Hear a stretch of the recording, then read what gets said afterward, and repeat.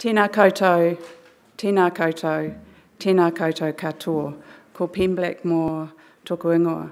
It's great to be here today, and thank you for the opportunity to share some of our learnings and experiences as an extended care team with you all as we support primary care to improve health outcomes for Māori. Firstly, I'm going to share with you a little bit about actually what we have been doing, and then move on to how we've changed. And at this point, I'd like to acknowledge Shane Rakei, who is with me today, and how important he has been both to our team, to our changes, and to Māori, and you will see this as he shares his story in the second part of this presentation. Now, the next two slides are from a pamphlet that we developed a couple of years ago as we tried to think of different ways of sharing what we do with the general practice team. So you can see here we cover taupoturangi, we have 4 practices that we work with, and I'm proud of the relationships we have with Lakes DHB, Tūwharetoa Health, the Whānau Order Navigators, Te Akamatua, which is the DHB Kaupapa Māori service, and of course Ngāti Tūwharetoa. So this is the second page, and you'll see up here, this is our team. We're lucky enough to have a clinical pharmacist, and we have had a kaiawhina with us for 18 months probably before Shane came on board. A fantastic team and a very special team actually. So we get about 16 to 20 referrals a week from general practice, and our intervention has been pretty standard, one-on-ones, whānau group consults. We do land-based pool groups, and as I said, we had Shana, you can see Shana here, whoops, I'll go back. Shana here, who was our kaiawhina, who was with us for 2 years, and we developed her on, and she's now in her first semester of nursing, which is going to be fantastic, future for her. So she's supporting our general practice marae and community clinics there. You can see her at the Nukaho marae there, which is also what we support as a general practice team.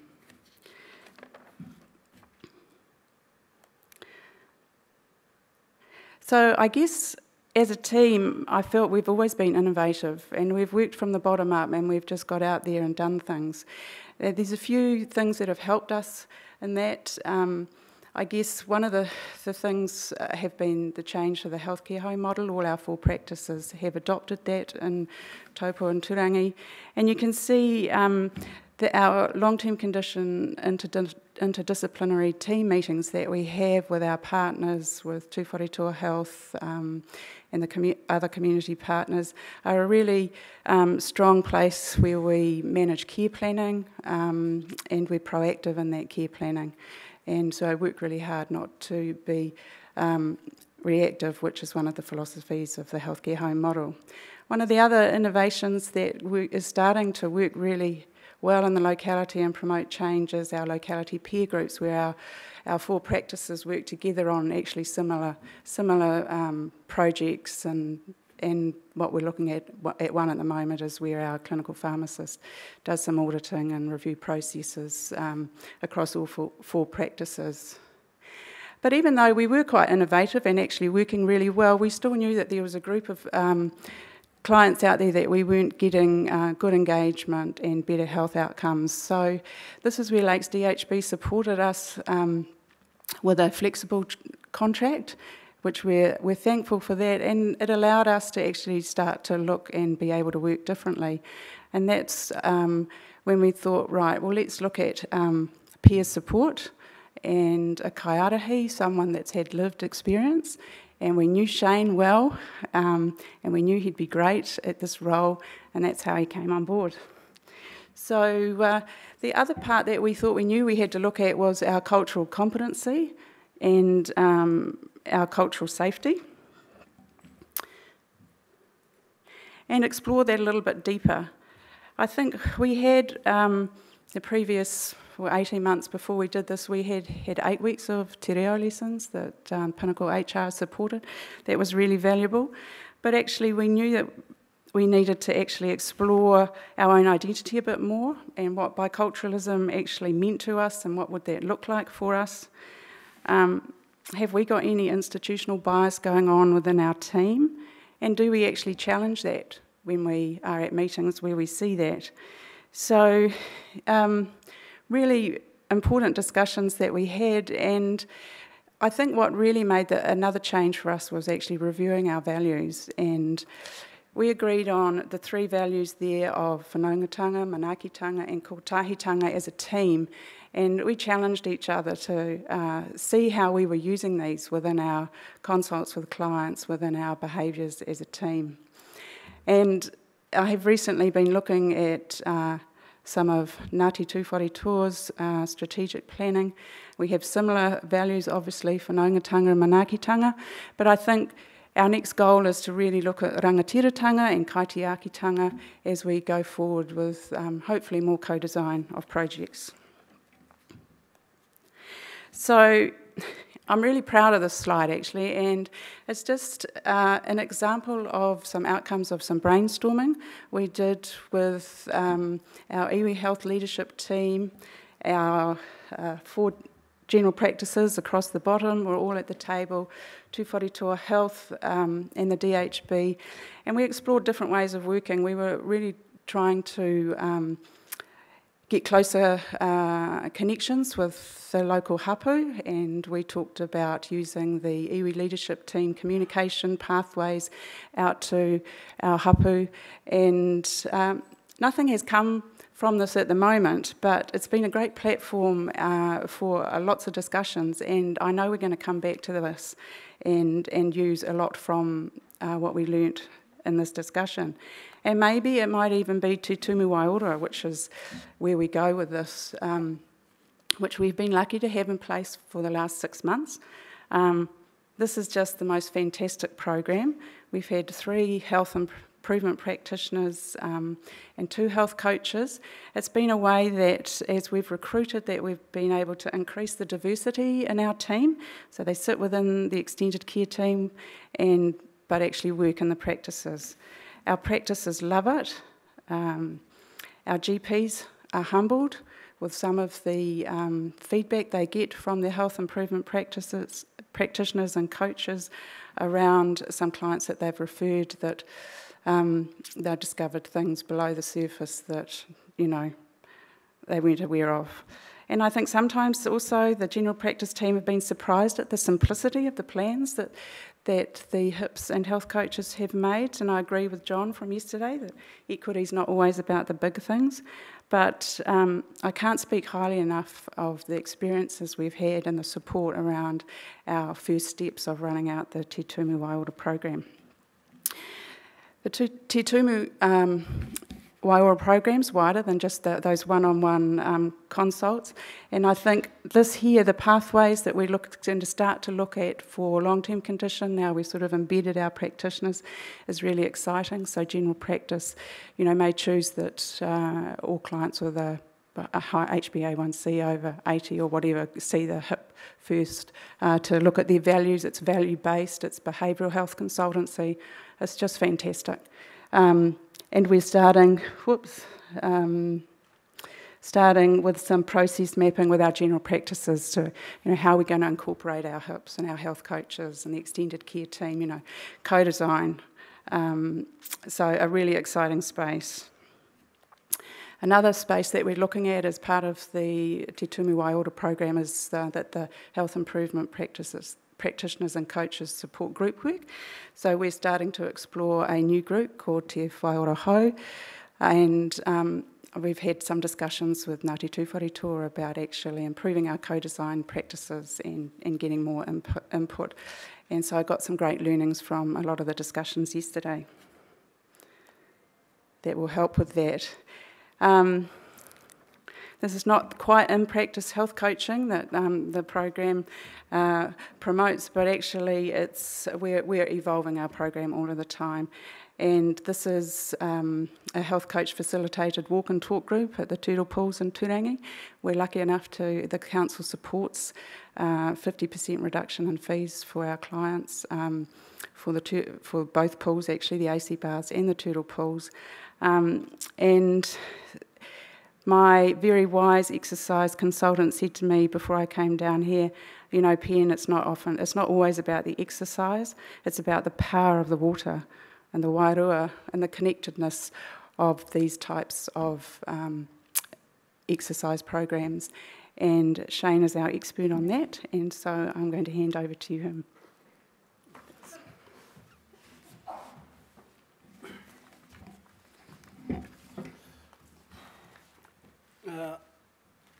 Tēnā koutou katoa. Ko te aro o te waka, ko te whara tō te iwi, ko taupo nui a te roto, ko watakoto te awa, nā te rauhoto te hapu, ko nukahau te marae, ko Shane Rakei toku ingoa. My journey started from when I was young, I think. My mum died when I was 14 from her diabetes. Dad had a stroke, drank every day. Always had to have his beers after work. That was mum's job, make sure he had his 2 flagons. My mum died when we went to a family reunion in Hawera. And if I knew then what I know now about diabetes, probably could have saved her. She died when she was 45. We used to give her an injection when we were kids. It was the old school way with the needle and the bottle. We thought it was fun. We didn't know what it was.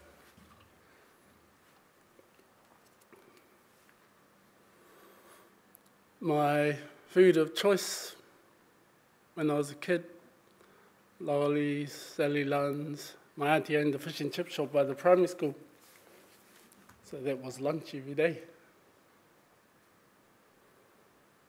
My adult drinking, drugs, KFC was an everyday thing. Work, drink, sleep, and repeat. That's all I did. So I didn't have a partner, no kids. So all I did was work, drink, do the same thing again the next day.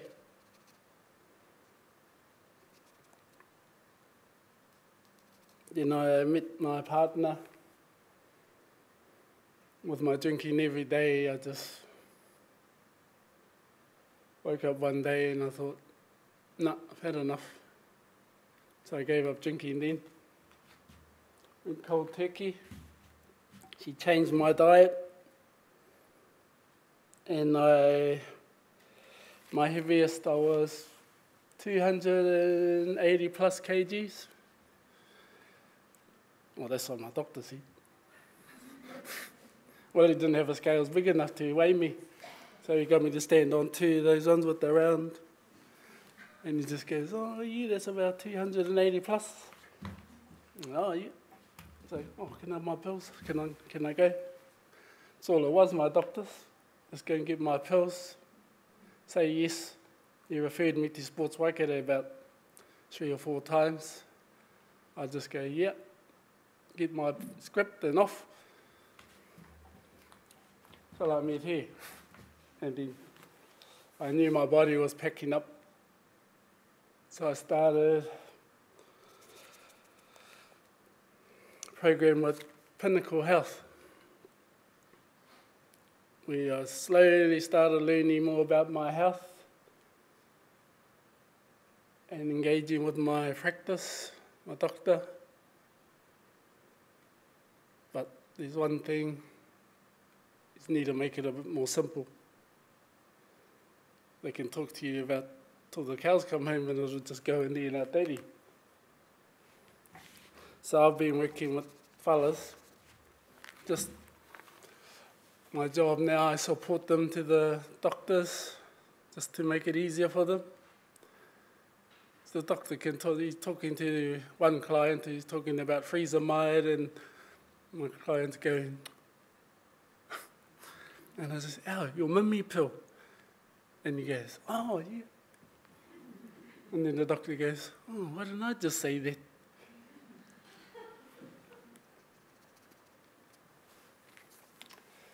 And the fitter I got, more active I got, the more sore I got. Because when I was big, I didn't move that much. Then I had arthritis in both hips. And the surgeon wouldn't touch me until I got down to 150 kgs.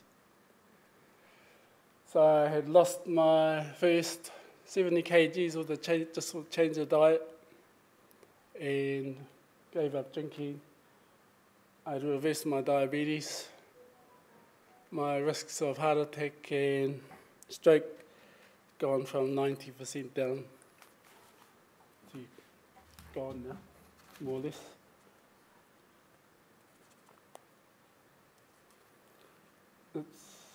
Most of the pills I used to take, most of them were painkillers. Mainly on, I'm missing one, it's an old picture.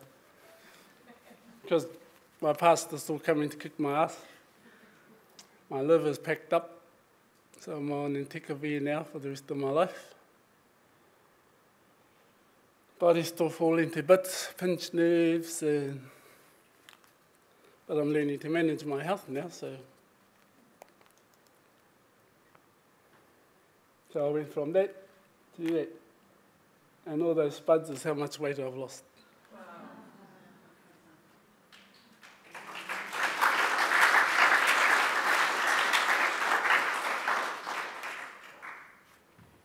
Which leads me into this. Because working with Pinnacle, one of my goals was to get back to work.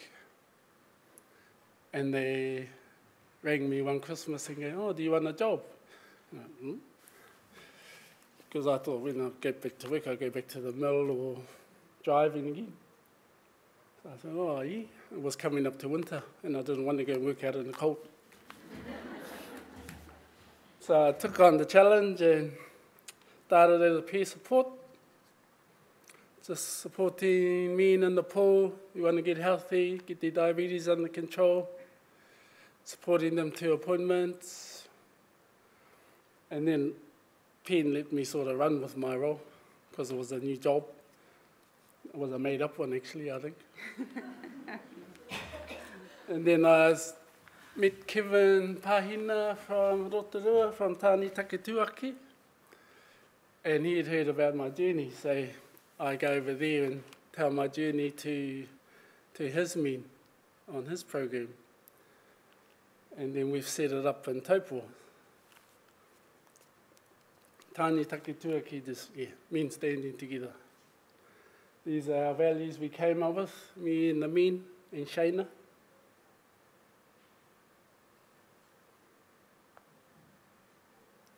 These are our supports we get.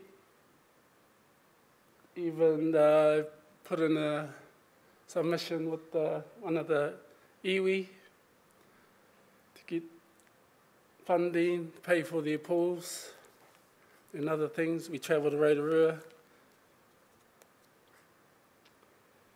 And the self-management, they're still going to the pools now. I've only run 2 cohorts at the end of last year, and our next one starts after the next school holidays. We have graduation.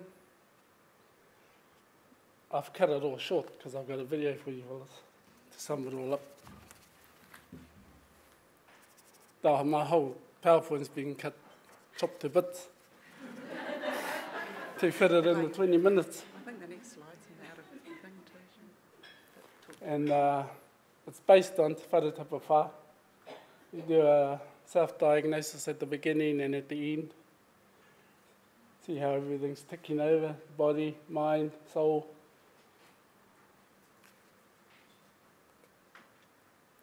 So here's a little video of the whole.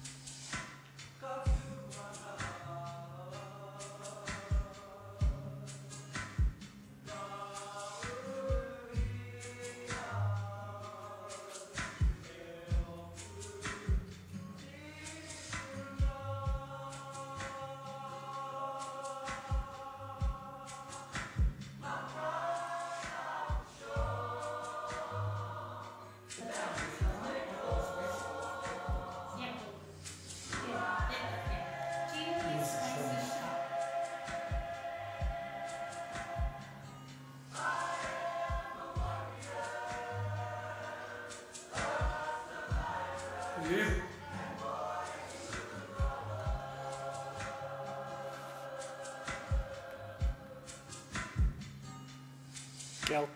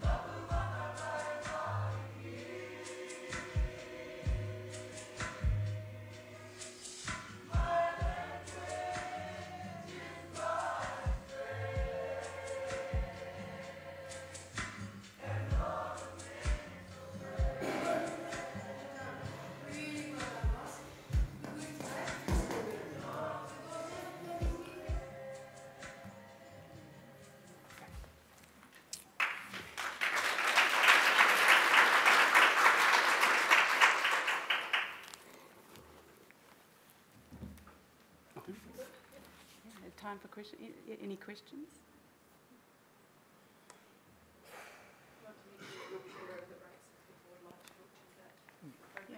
Yeah, Shane and I will be around over the day if anyone has any questions, and very, very happy to discuss further.